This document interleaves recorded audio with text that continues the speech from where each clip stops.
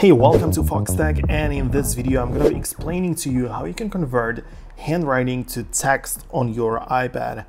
Whether you want to convert handwritten notes in real time or transfer existing handwritten text into digital text, I'm going to show you some effective options available on the iPad. At first, let's discuss real-time conversion using the Apple Pencil. So if you have an Apple Pencil, you can easily convert your handwritten notes to text in real time. This feature is integrated into several note-taking apps on the iPad, including Apple's own stock Notes app. To do this, simply open the app, select a new note, then start writing your text with Apple Pencil. And if you have the text option selected, so you don't have the pencil which can draw, if you have the text, then this will seamlessly turn your actual handwritten text into a typed one.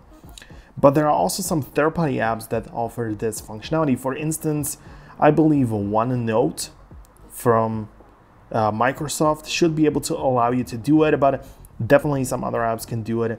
There are apps like Notability, which I believe provides some additional features. So it's up to you to decide what exactly you want and which app and way of doing this works the best for you. Now, if you have some handwritten notes already, let's say on a piece of paper, and you want to convert this into digital text, there are some other methods to consider. One approach is to use the Notes app on your iPad, where you can tap on the camera icon and try to scan the text to see if it can figure it out. But you might also do some different methods.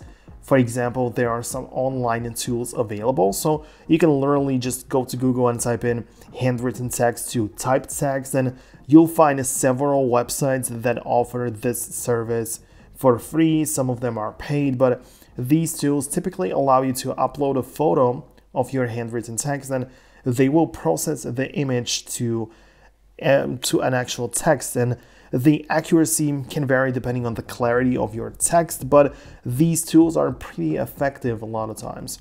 So hope you found this video useful. If you did, make sure to hit the thumbs up, subscribe below, and I'll catch you in the future.